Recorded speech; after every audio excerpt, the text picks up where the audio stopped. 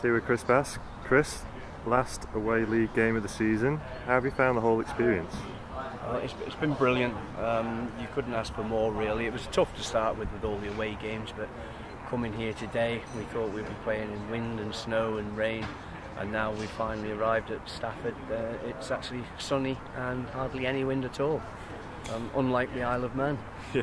Have you had to change your game plan, thinking it might be a bit windy today, or? Not really. No. We'll stick to the same game plan. We've named the team already, so we'll just have to make sure that we can keep pressure on the teams around us by giving them the best we can. So it was a double-header weekend last weekend. How's the squad shaping up? Have you got any injuries or absences? Funnily enough, we're again early doors in the season, we were getting a lot of injuries. For this weekend, we don't really have any, apart from Sam Kane.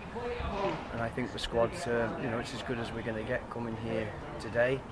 That's not disrespecting any of the other players, because I think they're all working very hard to try and force their way into the team.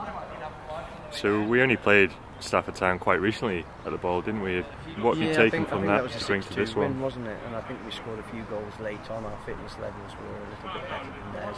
But then what we have noticed since the turn of the year, that the other teams are getting actually stronger towards the end of the game. So we'll have to be on our toes and make sure we do the right things today. And just finally then, the gap between ourselves and West Didsbury at the top is getting smaller, and their game again was postponed today. And give it up, we're not catching them. That was going to be my question. Is it still in your mind? I don't really see a Devon lock in West Didsbury at all. We're not catching them. It's more important that we just focus game to game and make sure we get a good draw in the playoffs if we can stay in the playoff positions. Okay, cheers Chris, have a good game. Alright, thank you. Thank you. Okay.